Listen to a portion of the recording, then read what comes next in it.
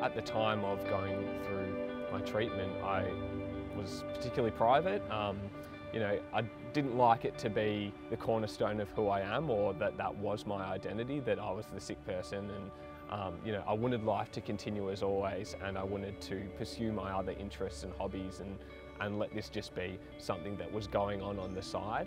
I was taking 12 tablets in the morning, half a dozen midday, and then another 12 in the evening. So I started collecting them like a hoarder.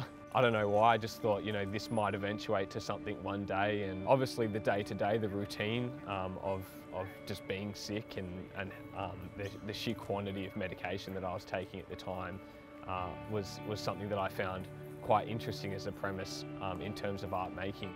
I really wanted to create an installation piece that was really immersive and also visually connected to the journey I'd been through. So I decided to mock up a few different ideas. I used a 3D modelling program, and I finally came up with this one design that I thought really encaptured, I guess, the common motifs that were sort of coming in and out of my life at that time. So the piece is constructed of upwards of 3,500 pill casings to create essentially a large cube that hangs from the ceiling. When you look at the cube from one direction, you actually see a positive sign, which is, I guess, when my blood levels were tracking up.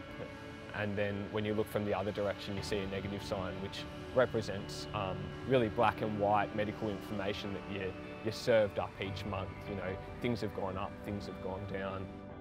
I think it was empowering to make an artwork like this. At the time, and even in the gallery space, I had some conversations with people who I'd never met before, and it opened that dialogue about chronic illness and what it means to be just dealing with this day in, day out, or just the sheer quantity of consumption, and having the general public understand that more obscure diseases do get less funding, and for people who are diagnosed with these diseases, I guess finding hope in those circumstances is a little bit more difficult. I think the work that Maddie's Vision is doing is so important, because making people who have these issues feel like they're just as valid as other people's sicknesses, and to give them hope and know that research and money and awareness is going into issues like bone marrow failure.